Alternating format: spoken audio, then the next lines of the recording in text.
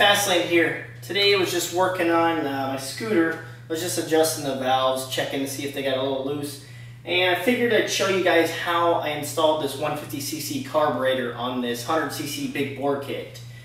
There's a couple little things that you kind of got to adjust, just tweak a little bit for it to work. But other than that, it's really not that difficult. One of the first things I'd like to point out is this vacuum line right here.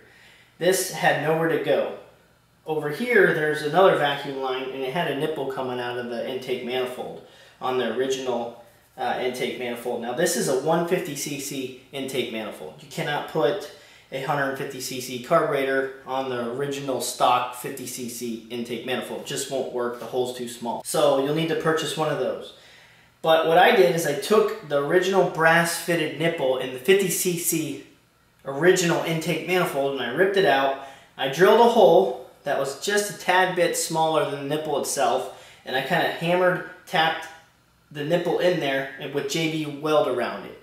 So when I pull this off, it's still JB welded around there. You can see a little bit of the JB weld.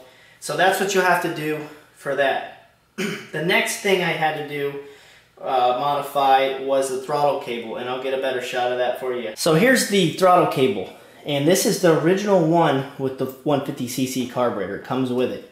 But what you have to do is you have to take the bottom screw out because it wants to sit like this.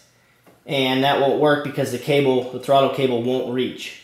And you basically just take the bottom screw out and you turn it until it goes flat like this. I got it straight down and it's really on there. There's no way it's coming off. If that comes off, the whole carburetor's coming off with it.